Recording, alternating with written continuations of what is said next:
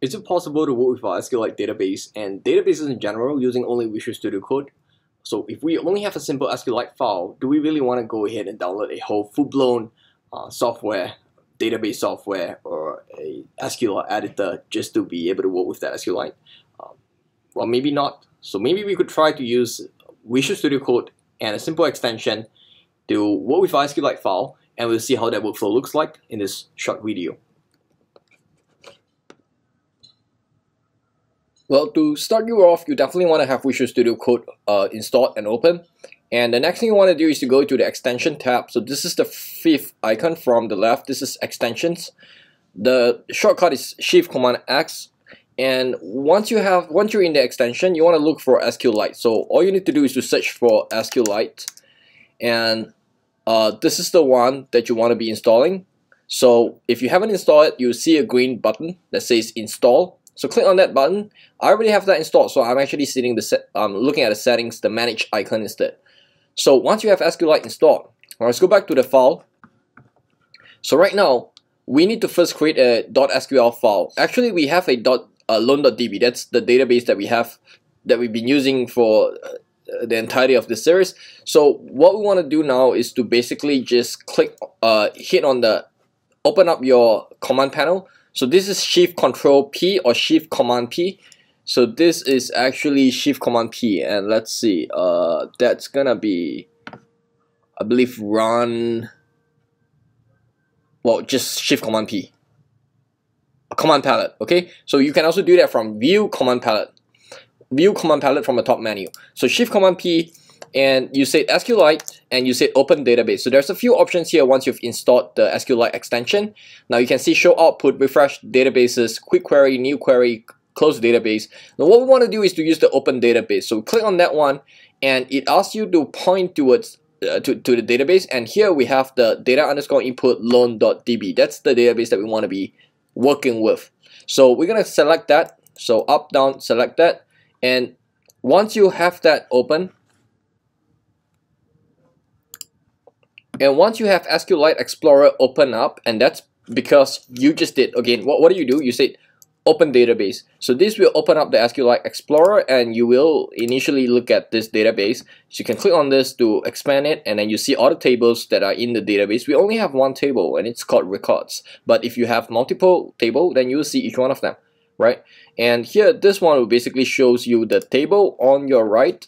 And this is huge, so instead of doing that, we're gonna use our select command to do that, because this is quite huge and it's not rendering that correctly, right? No problem. So what I want you to do next is I want you to go up there and create a folder and just call it SQL. So I'm gonna do that, create a new folder, call it SQL. Okay, now it's done rendering, but you can see this is a pretty huge database. You can see 887,000 rows of data on 887,379 rows of data, and you can see these are the columns, and you can scroll, take a look at that. So we essentially are using Visual Studio Code like a sort of like a database explorer tool, so we can visualize how it looks like. For the most part, I don't actually recommend doing that. I don't actually use this to view the entire database too much, unless it's a very small. You know, maybe a couple hundreds of rows, that's okay. But for any kind of database beyond that size, I probably don't do that. So I want you to go back there and create a new folder. Once you have a folder, I want you to create a new file. You can name it anything you want. I'm just gonna call it 001.sql. Okay, so 001.sql. And once you have 001.sql, you can essentially start writing your command, your SQL statements in here. So following what we did, we can say select, and we can say select all. Select all from what? From the name of the table, and here the name of table is records. So we're gonna do that. We don't want to print the entire thing though, so we want to just say limit and say maybe limit 5, and then put a semicolon.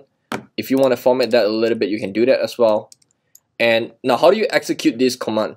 Well, all you need to do is to save it and then open up your command panel again, and you can do that using Shift Command P or Shift Control P, and then now instead of open database, you want to point to run query. So run query, SQLite run query, you do that, press enter, and bam, Now you can see your query being executed, and you have your data return on the right hand.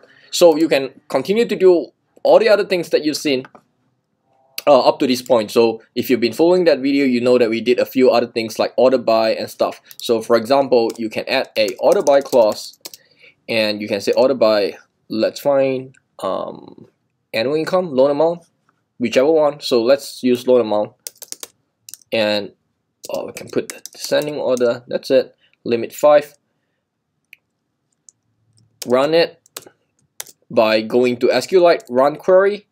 There is also a shortcut for that. That's Q, right? That's Control Shift Q. So if you don't want to keep doing this, you can actually save that, and then you can say Command Shift Q, stands for query. Run that, and whoops, sorry. Let's see if it's a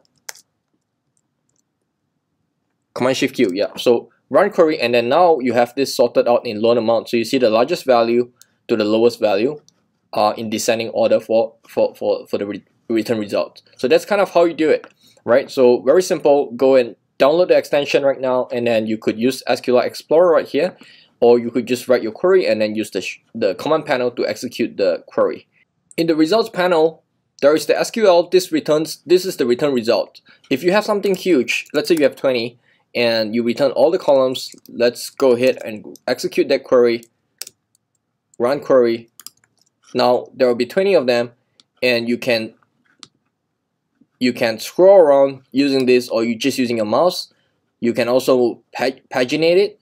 So if there are multiple pages, you can paginate it. You can jump to different pages. You can also look at the raw query that you wrote to get this result. So you just have to click on this one, this icon, and it will tell you that, okay, this is what you wrote. Select all from records, order by loan amount, descending order, limit 20.